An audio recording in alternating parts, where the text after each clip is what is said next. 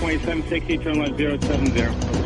You're hearing Week on the Web with your host, Jeff Decker.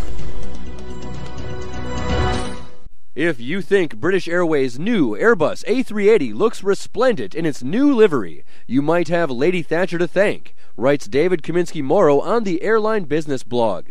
The late Iron Lady famously draped her handkerchief over a model of a British Airways Boeing 747-400 bearing the carrier's controversial new ethnic tail fins at a Conservative Party conference in 1997.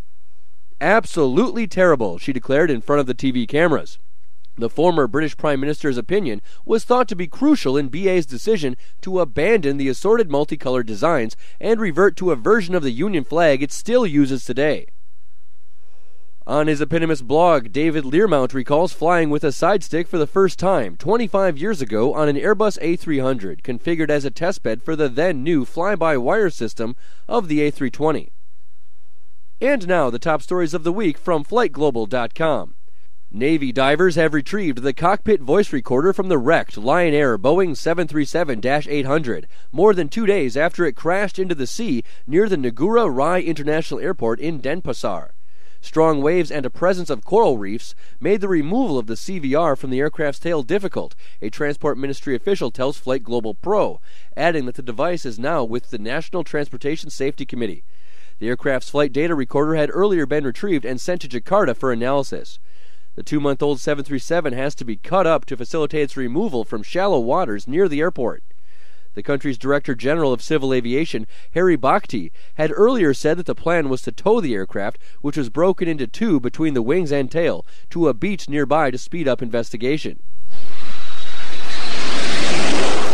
American Airlines will split its order for 130 Airbus A320 family aircraft equally between the A319 and A321, says engine supplier International Aero Engines.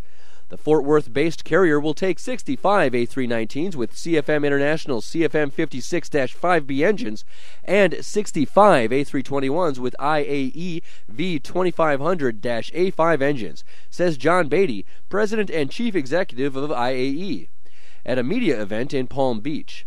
American previously had not disclosed how many of each type it planned to take delivery of beyond 2013. It will accept 15 A319s and 5 A321s from the airframer this year. U.S. Federal Aviation Administration Chief Michael Huerta confirms that the Boeing 787's extended operation certificate is being reviewed separately from the battery redesign investigation. Addressing a Senate Commerce Committee panel on the 3-month anniversary of the Boeing grounding, Huerta's remarks clarified for the first time that Boeing has been answering the FAA's questions on two key fronts.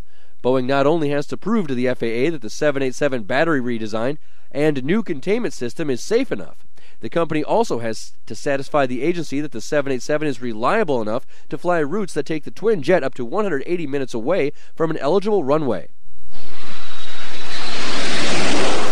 And for the second week in a row, the new Boeing fighter concept makes the top 5 list. Boeing is unveiling an updated version of its FA-XX 6th generation fighter concept at the Navy League Sea Air Space Exposition in Washington, D.C.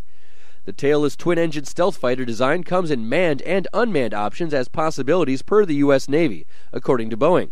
The design features diverter-less supersonic inlets reminiscent of those found on the Lockheed Martin F-35 Joint Strike Fighter. The Boeing concept also features canards, which is somewhat of a surprise because the motion of those forward-mounted control surfaces is generally assumed to compromise a stealth aircraft's frontal radar cross-section.